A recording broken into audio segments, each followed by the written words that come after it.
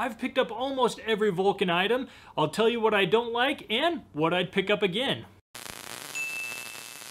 There's tons of people out there that will tell you to forget about the Harbor Freight stuff. You know, you have to use Lincoln or Blue Demon, whatever it may be. And here's the deal. Is it the cheapest? No. Is it the best? No. But it works.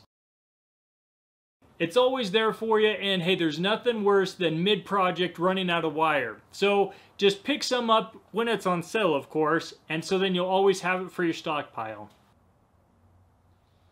And the little things like your contact tips and nozzles, they are specific for the type of welder you have. Yes, there is some overlap between different brands, but hey, you know, they're not that much cheaper online or what have you, so just pick up this kind of stuff while you're there, and then you're not having to worry about what's compatible with the stuff online.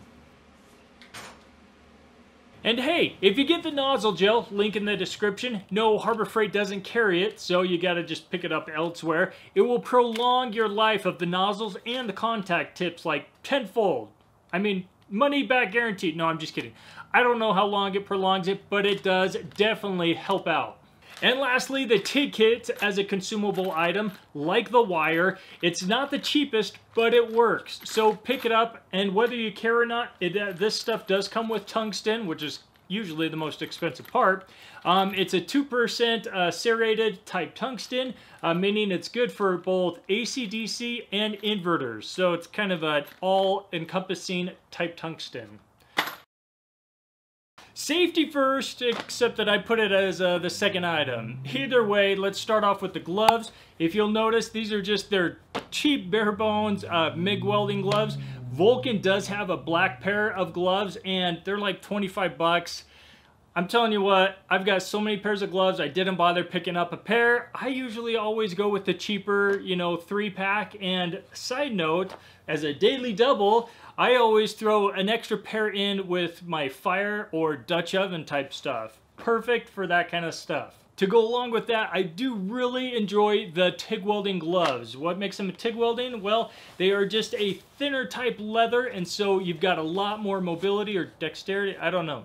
You've got a lot more movement that you can do with these gloves, so I've actually started using them more with MIG welding on lower settings. So as long as your metal doesn't get super hot, these suckers are perfect. Now onto the helmet. So this is the sweet Vulcan flame design. Pro tip, don't let the designs distract you from the actual specs of the helmet. This is a nicer helmet, nicer than the others that they have. You know, you got a wider viewing area, and you know, it's actually got quite a comfortable headgear. Bottom line is, with what Harbor Freight has, yes, this is better than their cheaper $40 one, but if you are just getting started in welding and you're not using it every day, you know what? Pick up the cheaper one. I think I even have like the titanium one.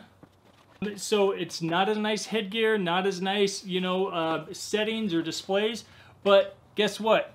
These both work by changing instantly when it sees that arc is the #1 thing. They both do that, so you don't need to spend the big bucks to get going.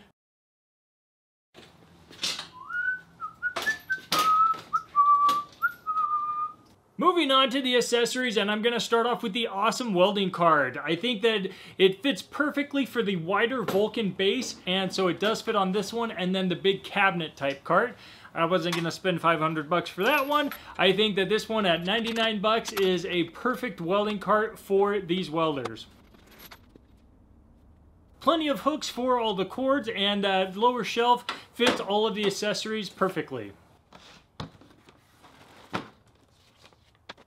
Here's the deal with the spool gun, okay?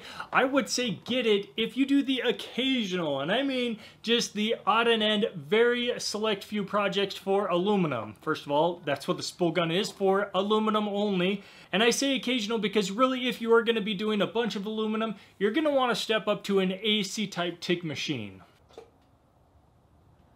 And likewise, for the foot pedal and TIG torch, you know, it's just for that person that just wants to, you know, dip their toes in the TIG welding side of things. It's the OmniPro, yes, it does have a foot pedal, so it's kind of a step up from bare bones type settings, but in reality, it's not AC, and there's not that many adjustments in the TIG side.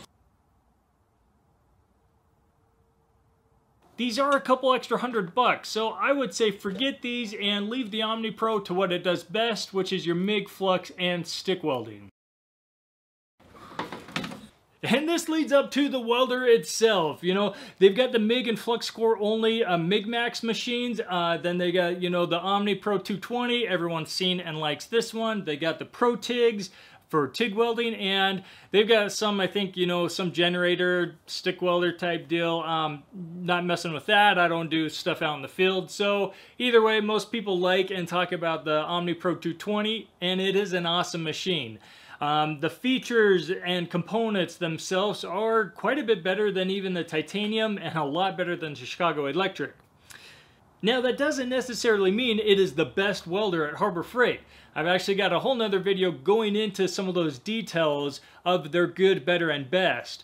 But I would say that, you know, you get what you pay for. So you are getting a good quality machine like the Vulcan. So if you know you need those extra features or the higher duty cycles, the Vulcan won't let you down. This isn't a full review of the OmniPro. If you want to see welding from each process, check the link in the description. Just to recap, pick up the welder, definitely pick up that welding cart.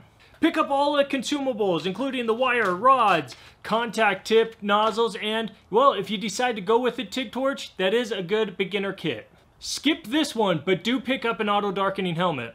These suckers are perfect. If you got an extra $200, pick up the TIG torch and foot pedal. If you picked up the OmniPro and have to do aluminum, the spool gun is the only way at it. That's all I got for this one. Thanks for watching. We'll see you next time.